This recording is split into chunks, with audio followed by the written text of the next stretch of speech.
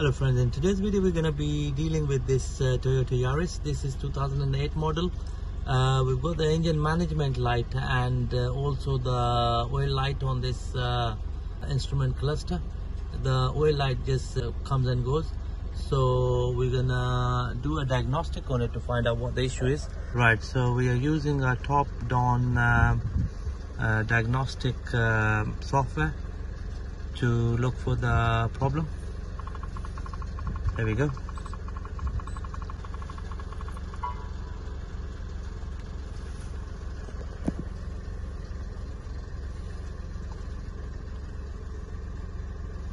Right, so we'll have to do it manually.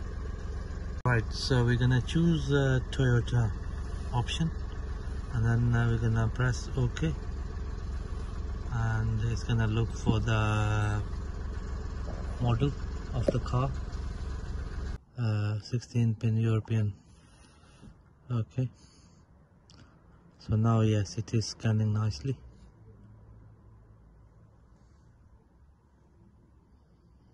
Right, here we are.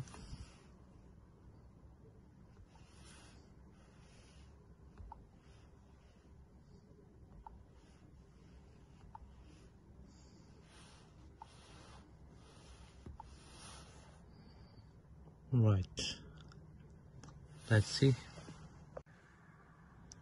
Right, here we are. So what we're gonna do is we're gonna go for the smart scan. So it's gonna scan different modules on this car. Got one fault on ABS,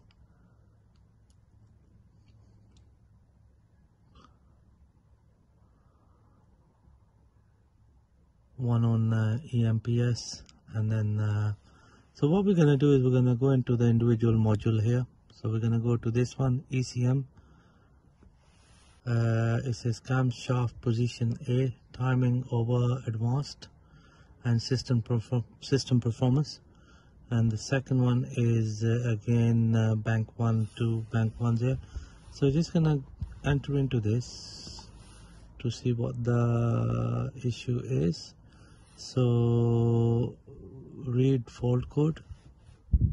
Okay, there we go. So we got the camshaft position A and the camshaft. So the codes we are getting here is P0011.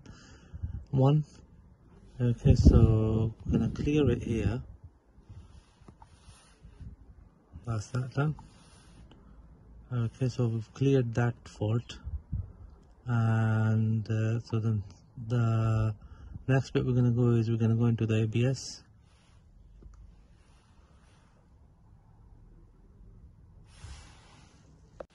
Right, so we're gonna enter into, it says low or high voltage, low or high power supply voltage. So just gonna go into this to see what the issue is here. Right, so let's go to the fault code. Okay, so here we've got C1241, so which is low or high power supply voltage. So just gonna clear that one here. Okay, so that's gonna clear it from the memory. Okay, so let's go back here again into the modules. So now we're gonna go to EMPS.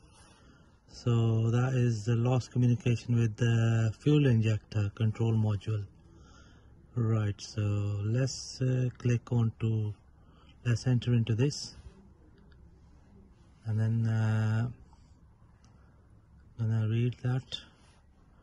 Yeah, so this code is U0105. So just gonna clear it by clicking this button here. So that's that cleared. Right, go back again, and then EOBD 1. So this one is a camshaft position timing over or system performance bank 1. So again, what we're gonna do is we're gonna go to the we're gonna go into that. Just gonna enter into it. What we're gonna do is we're gonna go into that. Just gonna enter into it. Enter. So let's go for the read live data. Okay, so just gonna click all of it.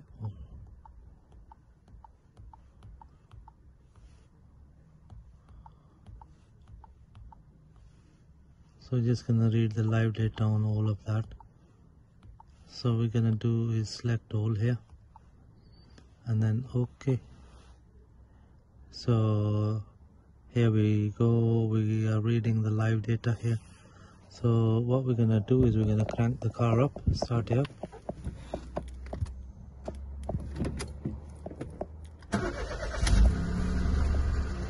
There we go. So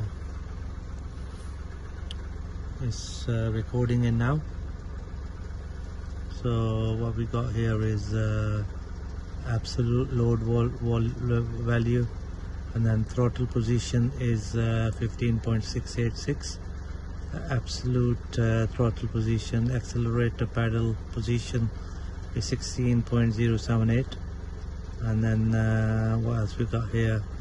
Okay, catalytic temperature bank 1, sensor 1, so that's 381 is coming down. So catalytic temperature bank 1, sensor, and the rest. So it's recording, is giving us the live data of what's happening in the engine.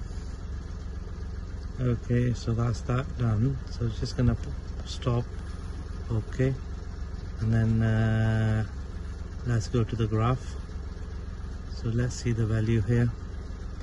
So that's giving us all the values.